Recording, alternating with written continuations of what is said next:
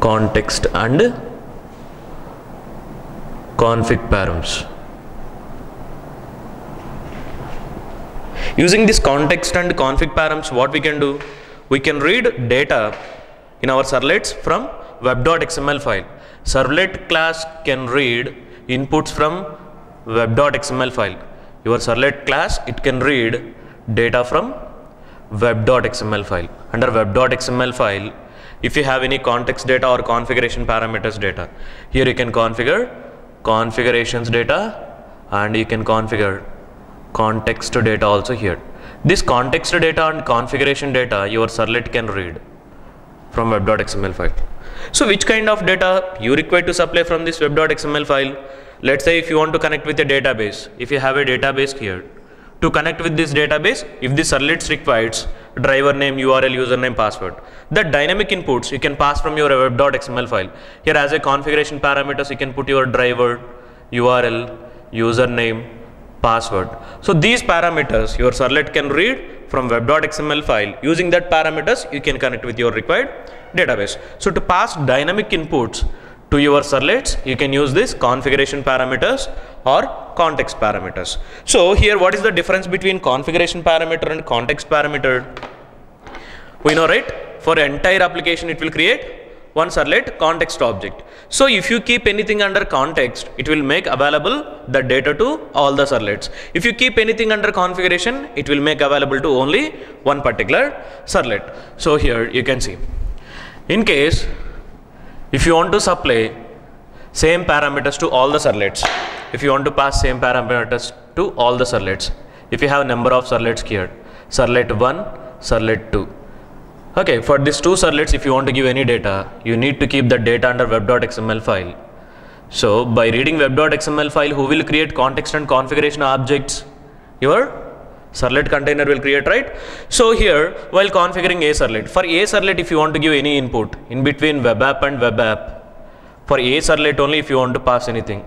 So here you can configure servlet name, something a servlet, and your servlet class name A. And for this servlet, if you want to give any input, that inputs you can pass by using init param. In between init param and init param, there is one param name attribute. Here you can give that attribute name. Key you should give. Okay, you should give that parameter attribute name, and the value, your required value, you should configure here. As a key value pair, you need to configure this param name and param values. Finally, close servlet. So here, whatever the input params you are giving here, in between servlet and servlet tag, whatever the input params you are giving here, these input parameters, it will make available to only a servlet. In B servlet, you can't able to get that input parameters data. Okay, so this init parameters, it will make available to only particular a servlet. For B servlet, if you want to give, then again, in B servlet, you need to pass that inputs again. So for B servlet also, if you want to give the same, again, for B servlet, you need to configure servlet configurations, and here servlet name B. For B servlet also, if you want to give any data, you can configure under init param name. Here your required parameter key, and that parameter required value you can pass here, key 1, value 1. Okay, in this way you can pass data. So this input parameters it will pass to your B servlet. This is for B and this is for A. So this init parameters it will make available to B servlet, and this init parameters it will make available to A servlet. In case if you have any common data, that data if you want to pass to A and B, for all the servlets if you want to pass, then you need to configure that data under, there is one context tag, context param. Under context param, if you put anything, param name and param value. So here you can put your required parameter key, param name, and the param value. You can give the value. So here key 1 it will make available to only a servlet. If it is key 1, it will make available to only a servlet. And key 2 it will make available to only B servlet. Key 1 it will make available to A servlet, key 2 it will make available to B servlet. Coming to this key 3, it will make available to all the servlets. So these parameters can access by your A servlet, it can access by your B servlet. Both B and A servlets, they can access context parameters, but only B can access key 2, only A can access key 1, and key 3 we have that key 3 values your A can access, B can access. Okay, so if you keep any data under context parameters, any number of servlets you can have here, those servlets can access this context parameters data, but init parameters data only accessible by your particular servlet class. Okay. So using this input init parameters and context parameters, I'll give you an example. See, try to understand this example here. In case if you have two servlet classes, A servlet and B servlet. If you have two servlet classes, A and B servlets, if A servlet, if it want to talk with the database, and B also if it want to talk with database, same database. Here I have an RKL database. Through that RKL database, A and B both, they want to insert data into tables. So in database there are two tables. By using different schemas, I have the two tables. One table is there in system schema, one table it is if it is there in one test schema. Okay, if you have two databases, here if you have two schemas, one database can have any number of schemas, right? Schemas in the sense simple packages, okay, or users. So if it is system schema, and if you have one more user, test user. So if there are two databases, one database if it is student, okay, one database table name if it is student, one database table name if it is course. Now here I have student registration class, I have servlet class, and course registration also I have here. If you have student registration and course registration both, one student registration servlet, and in the same way if you have one course registration servlet, I want to store this student registration data into this student database, and course registration data I want to store into course database. Okay, but the database is same, users are different. Okay, this first user is something, username is system and the password is manager. Okay, system manager, and I have one more user, test user, username and password is test and test. Okay, so when you want to connect with this database, how many drivers we required? Only one driver is enough, right? So only one single driver is enough here. So I can use something JDBC type 4 driver. The recommended driver is what? Type 4, right? So here I can use type 4 driver, here I can use type 4 driver. Right. So one driver is enough for these two classes, means the same type of driver is enough for student registration servlet and as well as course registration servlet.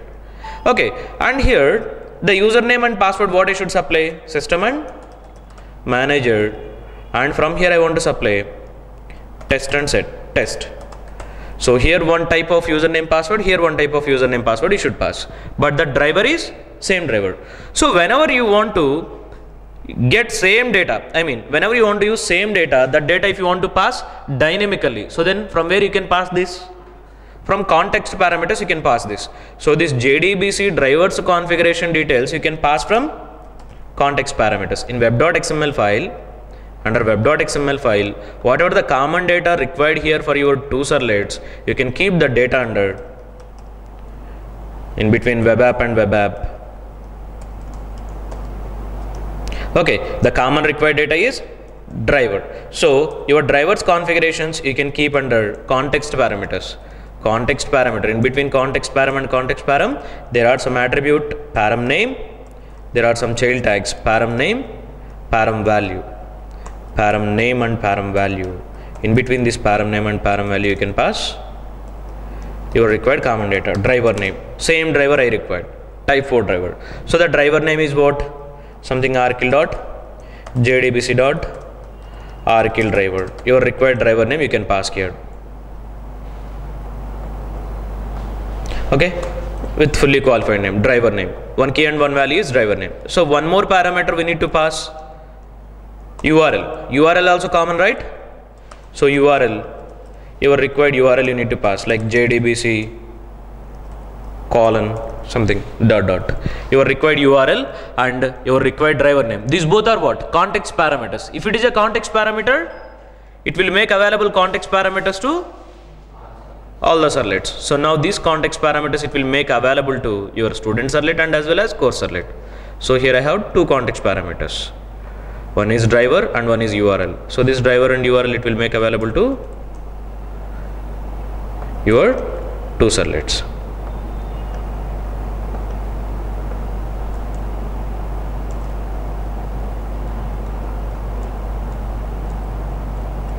Okay, now it will make available this data. But coming to username password, from where we need to supply?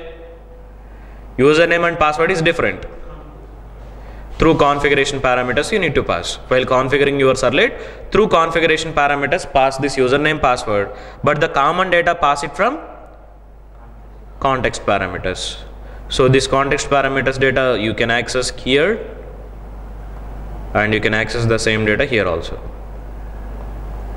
Okay, in two servlets you can access the same data. So just one simple use case I will give you. So first open two databases. Use Oracle database, http colon localhost apex.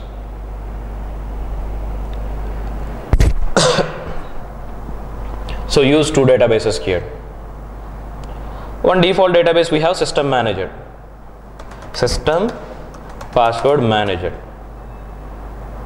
Okay, there I will create one more database, test. Go to administrator, go to this option, administrator, click here, database users, create user, the username password what I required, test, test, test, create. So one user created. So now here I have two users, one is test user and one is system user. So in system user I will create one table, log into system, system manager, in the system user create one table, student table. If table exists, first drop the table and create new table. Okay, drop table student, first drop the table from the database. Okay, then create table, student, something ID, number, name, varchar2, email, varchar2.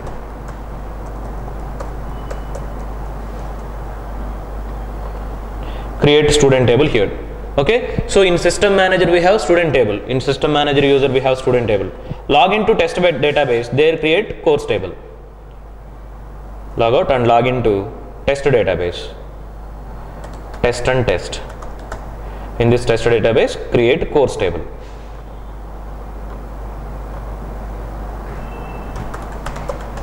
Create table course, course ID, number, course name, varchar2, okay, and course fee, number. Okay, now we have two tables. One table is there in system manager and one table is there in test database. Now create one application. Something simple, student management or student course registration application using context parameters and configuration parameters, using context and config parameters, and we have runtime Tomcat 6, finish. Okay, now how many forms we need to create? We required two forms. Create one index.html welcome page, index.html as a welcome page create, and create two hyperlinks here. Or else using jQuery you can use hide functions. Okay, in one single form also you can create multiple forms. Okay, a href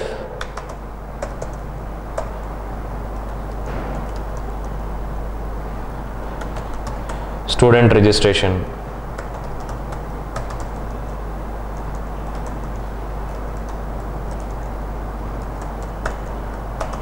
and course registration. Here for student registration you need to redirect to student registration.jsp page or HTML page. Use simple HTML. And for course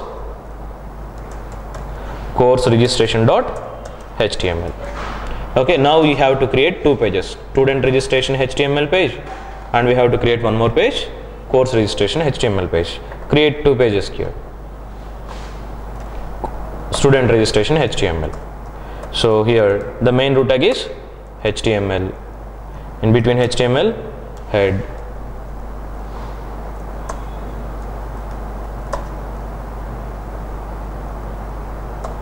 in between head title. You can keep your required title here, student registration form. Then coming to body, here form action, something std student registration. This action is for student registration, and here you can use method get or post. And here your student registration parameters. Actually we have to use table here, right, to arrange them in a like order, or else you can go through simple pre and pre. ID, name, we required email. For ID, input type text, and attribute name ID. For name, attribute name, attribute value use name, and here attribute value use email.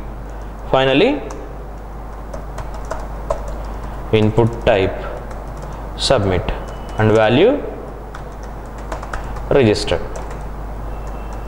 Okay, this is about only simple student form, simple student registration form. Here if you want to keep any headings, you can keep headings, student registration form. If you require underline in between you and you can keep it. Okay,